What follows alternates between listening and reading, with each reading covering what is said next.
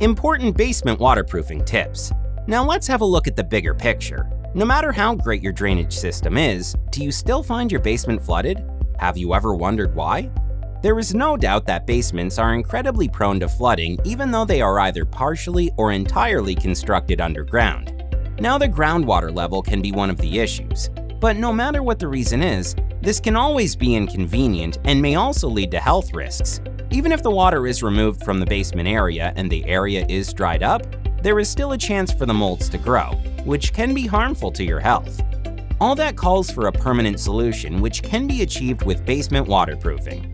But you have to be proactive and take the necessary steps that might affect your pocket.